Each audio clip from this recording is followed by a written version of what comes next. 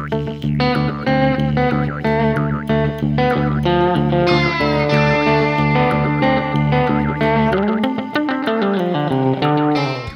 the Southeastern Conference, football is a family tradition.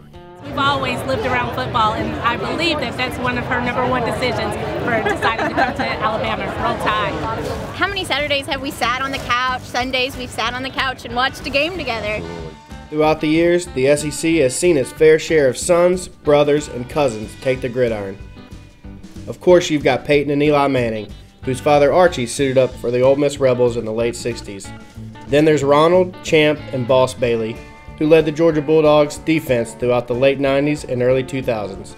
While those have become legendary SEC names, one could argue that the greatest lineage of football families lies right here in Tuscaloosa. Colwell holding, Davis boots, and Alabama leads 7-0. Among the earliest is the Davis family. Tim Davis was the first of 4 brothers who kicked field goals and PATs for Alabama, scoring 139 points for the Crimson Tide from 1961 to 1963. Tim was followed by younger brother Steve, who scored 112 points at the capstone from 65 to 67, and was followed by younger siblings Bill and Mike, who booted for Bama from 1971 to 1975. All were sons of Alvin "Pig" Davis, the first player ever recruited by Bear Bryant when he became an assistant coach at Alabama in 1936. But the Davises aren't Alabama's only kicking kinfolk. Who could forget the kick by Van Tiffin in 1985? There's some, the kick is up. Long enough. It's long enough. It is good. He made it. Van's son Lee would take over the kicking duties for the Tide in 2006, passing his father as Bama's all-time leading scorer with 350 points. Muscle Shoals native Lee Tiffin joining us now. And Lee, this has been an incredible season for you. You're an All-American. You got the scoring record at Alabama. You passed your dad on the scoring list.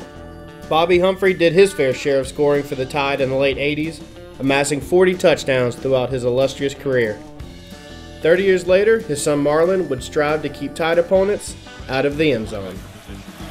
On 2nd and 8, deflection, intercepted, Humphrey scores! The Castills, the Brits, the Croyles, the Warmacks. The list of Bama football families is endless. But here, the family nature doesn't end on the gridiron. It transcends the athletes and pours into the community. There's even an entire weekend dedicated to family at the capstone. And it's here, in these moments, that we see the lasting impact of the game. It means a lot to me. My parents are so supportive of everything that I've done this far, and I think to honor them and kind of be a legacy to them, and it's just so great to look up and see them, and they're just so supportive of me and everything I've done, and I just can't thank them enough. And it's fun to look up around and see 101,000 people. It's cool to see your parents looking right at you, supporting you the whole time. I like having them in the audience because I like having somebody to perform for.